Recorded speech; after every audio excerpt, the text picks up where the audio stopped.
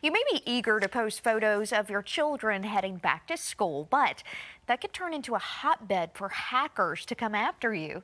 It's common for parents to take pictures of their kids holding signs that reveal names, ages, and schools. We all see it on Facebook especially, but a Roanoke cybersecurity expert says local predators could use that information to target children in person.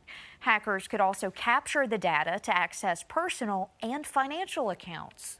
Post about your kids, but don't put their names in there. Don't put the schools, don't put the grades, don't put their birthdays, don't put them in front of things that are going to have access at.